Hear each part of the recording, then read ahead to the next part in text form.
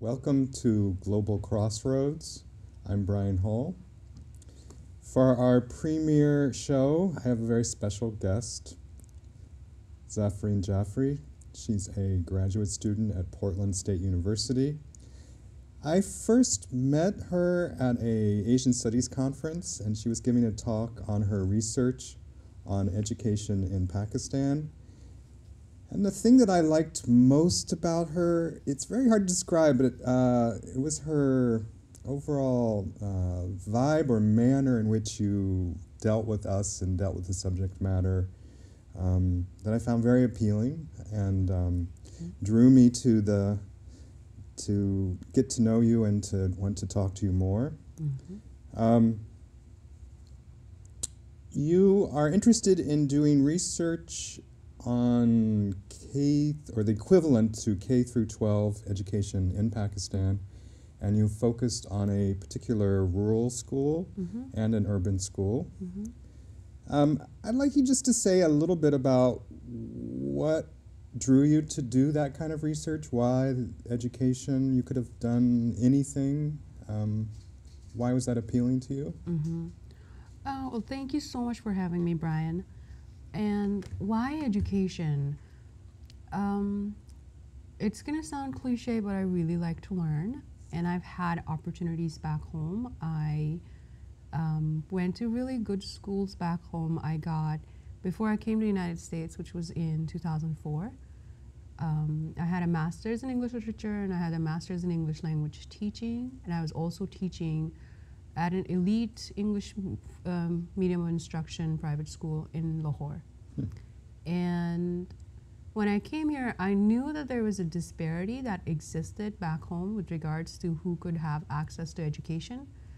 And I felt like it was my responsibility to research that more when I was looking for a doctoral program.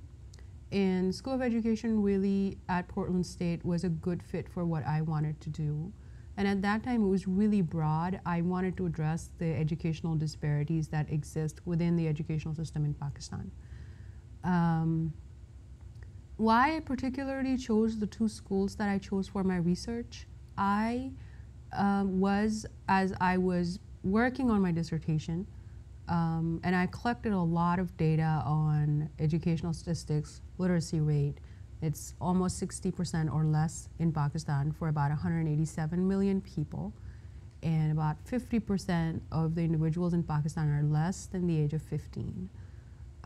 So it's a very limited people, and especially children in the 1st through 5th grade have access to education. 60% of literacy rate? Yeah, adult literacy is about 60%, and there's huge regional disparity within those numbers. There's huge gender-based disparity. Fewer women are educated than men. So I was collecting all this information for my dissertation, and I felt like this was a narrative of despair based on the numbers that I was getting. And NGOs were sort of my source of light in terms of who was breaking or interrupting that narrative of despair, because the public schools were not functioning really well, and the state spends about only 2.6% of its GDP on education, and the state cannot address the needs of all the children in Pakistan. So there are private for-profit schools and there are private not-for-profit that are low-cost schools, but I really wanted to look at the free schools that are operated by not-for-profit private organizations that cater to children from low socioeconomic background. And I felt like it was my responsibility, because I'm from Pakistan and I've had the privilege and the opportunity to study there in the best schools and then come here to the United States to further my education.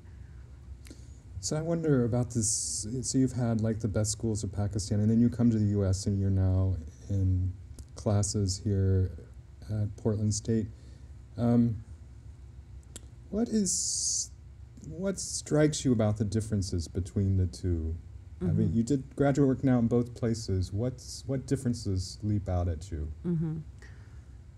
I think that back home it was definitely it was definitely a lot of a very controlled environment, and it was my first master's was in English literature, and that I say literature is my first love, but it was still, we were operating in an environment where the textbooks and the teachers were supreme. I really enjoyed studying in that environment though. There was a lot of emphasis on memorizing chunks out of Shakespeare or Hamlet, or, you know, The Prelude or Paradise Lost. Wow, memorization. There was stress on memorization.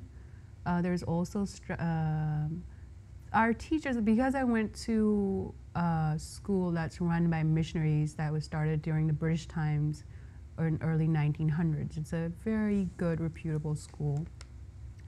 And the teachers were allowing us to critique the texts that we were reading in class, critique them, think about them critically, come up with questions. But we were appearing for an exam that was set by the Punjab University, which required us to then memorize or have lots of information and regurgitate it in an exam, a 3-hour-long written exam. So I was used to, I think, a lot of pressure in terms of towards the end of the year, whatever we've studied the entire year, there's going to be a big, long exam. So that was very different when I came here to the US, where there's more continuous forms of assessment throughout the term. For my second master's, that was the routine that we followed because it was a very new program, a master's in English language teaching, which had some grounding from applied linguistics. So that was more continuous forms of assessment. That was also very activity driven, where, you know, we were working and presenting in small groups all the time. We didn't have textbooks for each of the different courses that we were studying for that master's. But here it was, when I first arrived here, I took a class from a professor at Portland State, Danelle Stevens, and it was about teacher as a researcher. And she had us really reflect and keep journals. And I'm a lifelong journal as a result of that class. And it was very skills driven and competency based. And I've just really, really enjoyed my classes at Portland State with a lot of professors because it's very diverse. There are a lot of other international students besides me in the classes. And there's a lot of room for experimentation. And one of the things that I really, really liked about being here was my advisor constantly asked me, what do you really want to learn? And I kept telling her that about education in Pakistan, and somehow there was room and space for me to really explore what I wanted to explore, which I felt was very different. So we're going to, at least for the time being, jump away from education. And one of the reasons I thought it would be nice to start with a conversation about Pakistan is because I feel that in the news, in the U.S. media, you always hear superlative things about Pakistan. It is the most important U.S. ally. It is the most dangerous place in the world. I mean, the things that people say about Pakistan, it's unbelievable. And but I wondered, as you listen, maybe you don't listen, but as you listen to or read the U.S. media, what do you think is the gap, the biggest gap between your experience in consuming the media here versus when you go home and then there you are on the ground there? What do you think is the biggest distortion that we have given our access to information? What are we missing? I think, Brian, that one of the things that's very striking for me, because I travel back and forth a lot and I spend quite a time back home each year, one of the things that I find very striking is the media here, and is very, very US centric. And when we talk about countries outside the US, we're very fearful. And we're mostly giving information that's not so good about those countries. And the reporting, in some ways, there are different shows that, help to not perpetuate the stereotypes. But the stereotypes are so pervasive and they're so ingrained in the psyche of people that even for the class that I'm teaching right now, if I show a video to the students from Pakistan that is about the media in Pakistan, they find it very, very striking because these are not some of the images that they will see here in the United States. What do you mean by striking? Like, what will they? It sounds like they realized something that they hadn't thought of. So what are they realizing? Yeah, I showed them of a video of a TV host that is a cross-dresser, and then he, dresses like a lady and interviews politicians, religious leaders, and is this a seriously taken person? Well, it's not a satire, for example. It is a satire. It is a satire. How seriously that person is taken is debatable. But he's interviewing a lot of very influential people. So politicians, people from, the opposition, the governing party, celebrities, TV stars, movie stars. So you don't hear within the US that kind of conversation is something that can happen in Pakistan. What you hear in the US is that it's a very, very conservative country. It's a failed state, which really infuriates me when I hear that word. Yeah, you hear that a lot. Or it's an almost failed virtual state. Disaster. Right, it's going to go bankrupt. But I think what people miss is the various nuances. There are about 187 million people who live in that country. And there are so many people in a very small space, twice the size of California, almost twice the size of California. And also we hear a lot, a lot of blame. I hear a lot of blame without the right amount of contextual information and what is the role of Pakistan in the war on terror.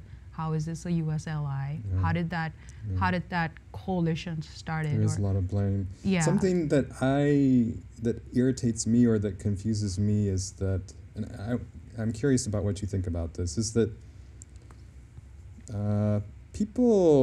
politicians and pundits will talk about the Pakistani government or Pakistani political leaders,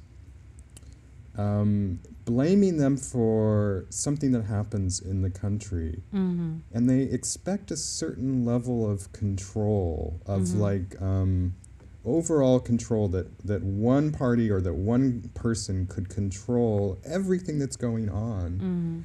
And that strikes me as something that can't even take place in a lot of countries, because the things are much more fractious and there's not the same level of control there as there would be here, for example. Like they take the U.S. concept of control and place it on a place where things are much more in struggle and have been for...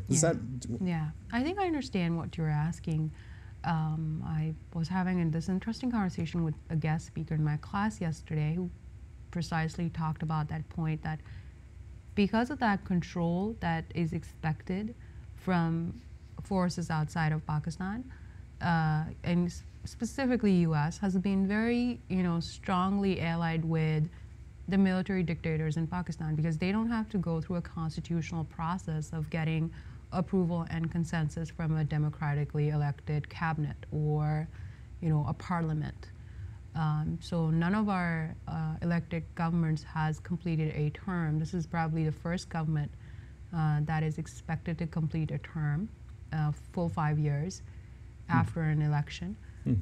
So definitely our sense of, I think that the politicians used a lot of blanket rhetorical statements, as in... U.S. politicians? Yes.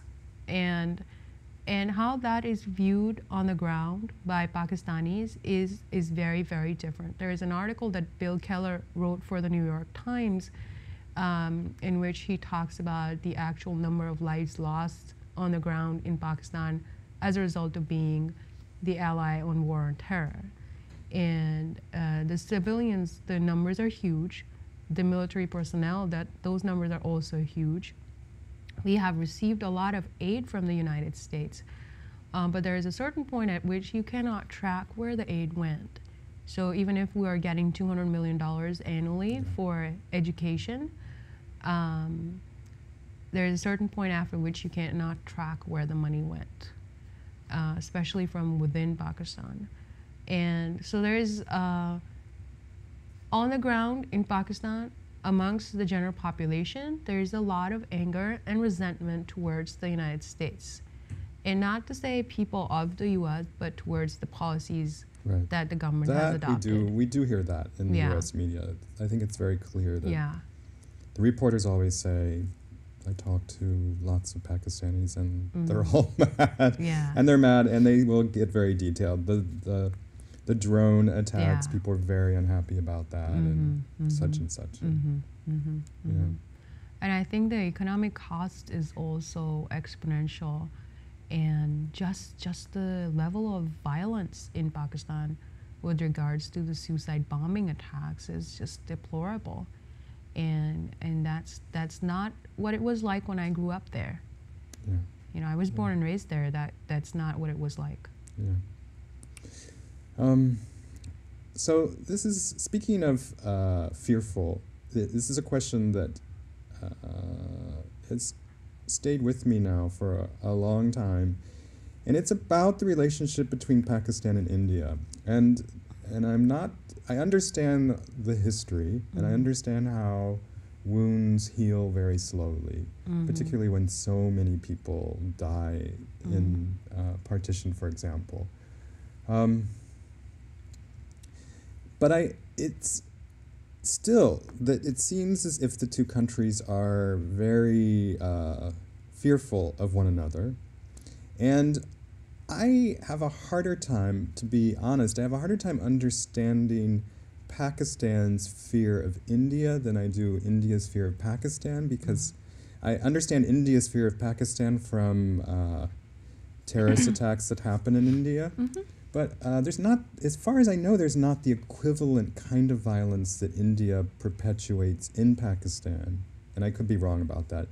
So I've always wanted someone to say, well, either Pakistanis are just paranoid for not that much reason, or how do you understand that fear from the Pakistani side? I think that you're not to sound very defensive of being fearful. There's definitely fear on the Pakistani side, and so there are historical, there are political, there are military-based reasons for that, and historical, as you know, the partition. But after partition, during the 1971 war, when the present Bangladesh was a part of Pakistan and India was between Pakistan and Bangladesh, and when there was a civil war situation in Bangladesh, when they wanted their independence from Pakistan, Indian forces supported that, there was a war, right? Pakistan lost the war in 1971, and 90,000 Pakistani soldiers were taken into prison at that time. So Pakistan's fearful primarily because of that also. And then it's you know about the two-nation theory, and that it is an ideological state, that Pakistan was created for the Muslims of the subcontinent who were a minority, felt like they would not be able to practice what they believe within the Hindu majority of the subcontinent. I think a lot of the fear-mongering on both sides has been fueled by the media, the state-controlled media that we had since. It's only in the 1990s when information became so readily accessible and available in terms of private news channels, in terms of the internet. Before that, India had Doordarshan, which is their state-owned, controlled media, their TV channel, and Pakistan had the Pakistani television, which is also state-owned and state-run.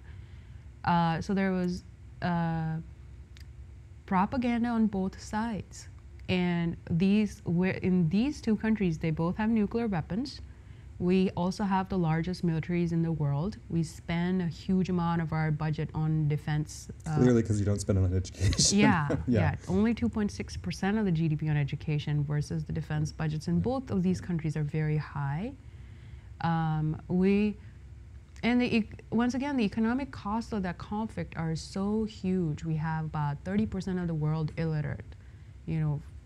Maybe more than 20% of the poorest people live in these countries in the world. Right. And the populations are very huge. But I feel, I told you about the historical reason, and then there has been a lot of animosity on both sides because of Kashmir. That has always been the source of bone of contention. And we've had 3 wars at least, and then the Kargil, which on the Indian side, they'd call it a war that was perpetrated by the Pakistani side. The Pakistani side will give you a different version. So based on where you start, like where the conflict started for a particular war or for riots, where maybe Hindus were killed on this side or Muslims were killed on the other side, based on which side you talk to, they'll start the narrative from an account where their population or their group was targeted. Right.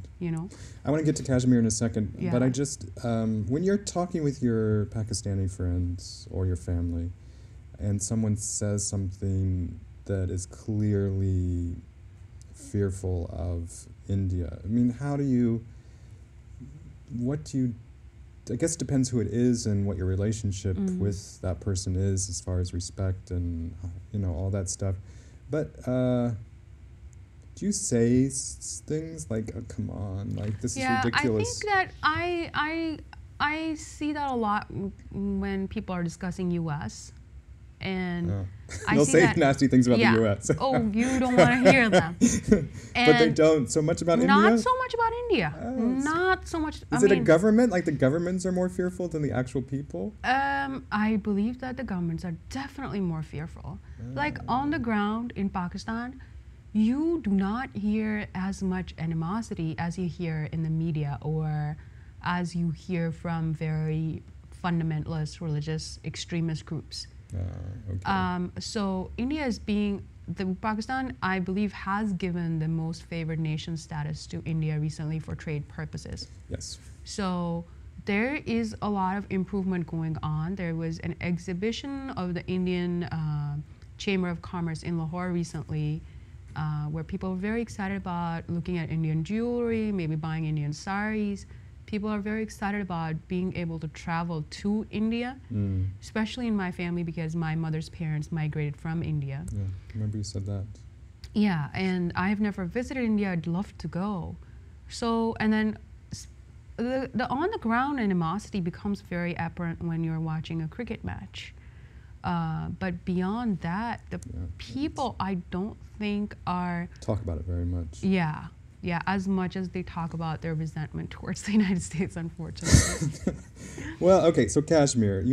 As you know, someone from Kashmir is going to come to PCC soon and talk, and I'll be interested to hear how she couches the whole thing. What's your take on it? How do you think everyone should best proceed?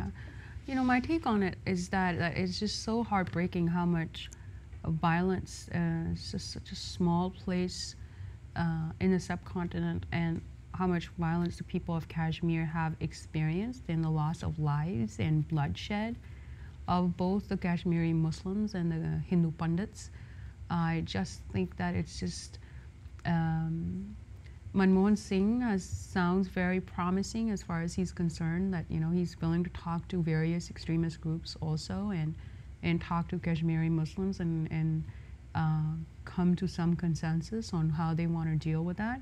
I think that India needs to retreat the very heavy military deployment in Kashmir, and Pakistan really need to back out and stop supporting the insurgency and allow... Do you think that's possible? Getting back to this control question, do you think that the Pakistan military has enough control to say, cool it? I think that the current military command seems to be very different from the previous military commands that we've had. specifically in terms of they have not taken over the civilian government so far. That's remarkable in Pakistan. I think that we have to understand the historical reasons again for why Kashmir is such a big concern for both And India I'm and gonna, Pakistan. with Nyla, I'll cover. We're gonna Yeah. go back to Yeah. partition, and Yeah. we'll cover the historical. Yeah, and I think that I think that it's just not. Maybe both countries justify their large military payroll because they have this conflict that's brewing. But I think that the people of the Kashmir and their aspirations, their voices, they need to be heard.